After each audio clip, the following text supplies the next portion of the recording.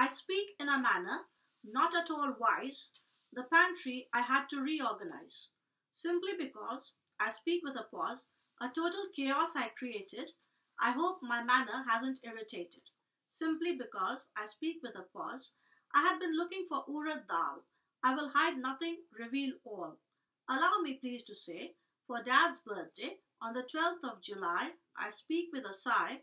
Dahi vada I wanted to make no mistake. But I couldn't find the dal. That, however, is not all. I found it the next day. Allow me please to say, that is why I speak with a sigh. I didn't make the dish. The thought do perish. That lazy I was, I speak with a pause. To be silent I refuse, that is an excuse. Laziness it was, I speak with a pause. I don't care that I have never been to Louth, the dahi vada would have melted in my mouth.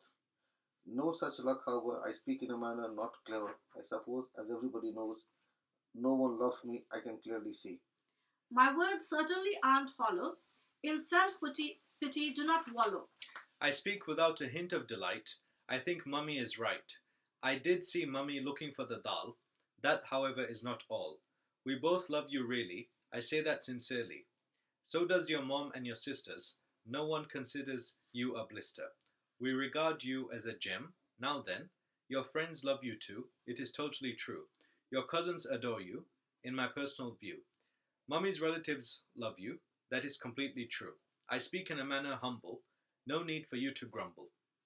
Be that as it may, allow me please to say, to the point do come, my baby, my chum. It would be not at all absurd to discuss again the same word.